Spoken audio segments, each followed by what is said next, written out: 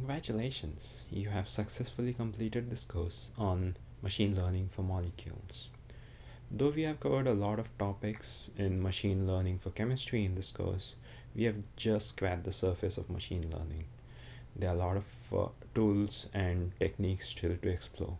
But I hope with the basic concepts and tools that you have looked at and explored in this course will help you further explore more sophisticated tools and apply them to your research.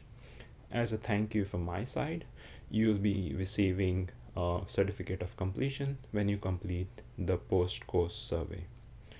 If you have not followed any chemistry of code right now, please go onto the YouTube channel and and join us on the Facebook page and stay connected.